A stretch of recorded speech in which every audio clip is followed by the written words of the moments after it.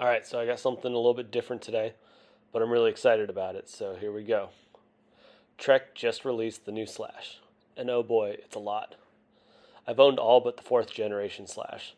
This bike has evolved from 26-inch wheels to 27.5 to 29-inch wheels, and now it's a mullet. Who would have thought? The last generation Slash was a great bike, but due to supply chain issues, COVID, all that stuff, when it finally reached customers' hands, it was a little off the back. So what else changed? Well, first they addressed those glaring issues like the seat tube angle. It's now more than 77 degrees. For most sizes, the head tube angle is also 63.5 degrees.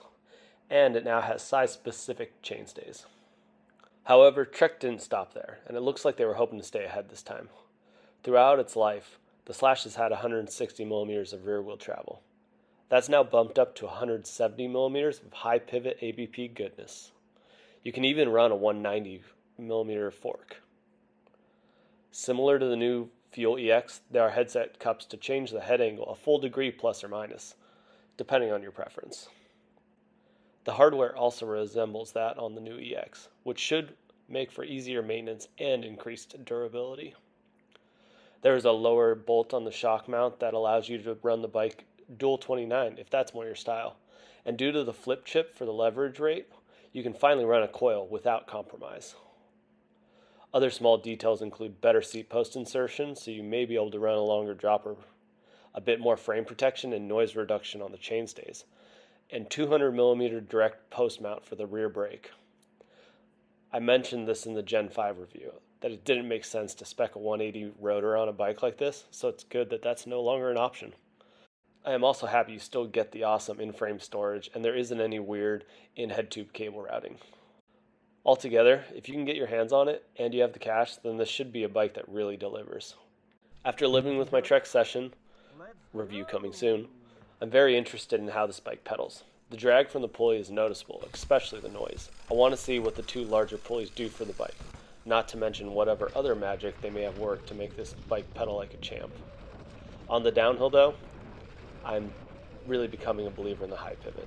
You can really feel it. My next bike is going to be a mullet for sure, with similar travel, so maybe it could be a high pivot as well. This is definitely one I'd love to demo. Woo! Nice one! Yeah. Now let's talk about the thing that's not so great. Now price. This is where things hurt.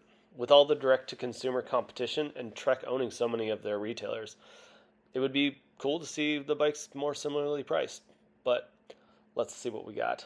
The Entry 8 doesn't seem too bad at $4,400, but then you realize this one only has a 36.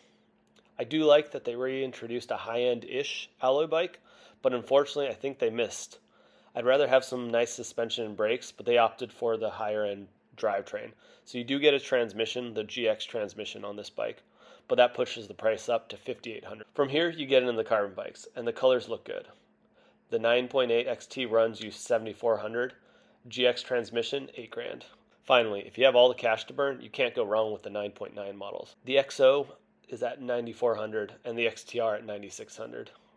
XX at $11,500. This is a really cool bike, but it's not going to be cheap. If you want to check one out, it looks like a few stores already have these on their floors. I think Trek's got a winner on their hands. We'll have to keep an eye out on the Enduro World Cup and see how things go. I've got a bunch of great bike reviews coming, so please like and subscribe.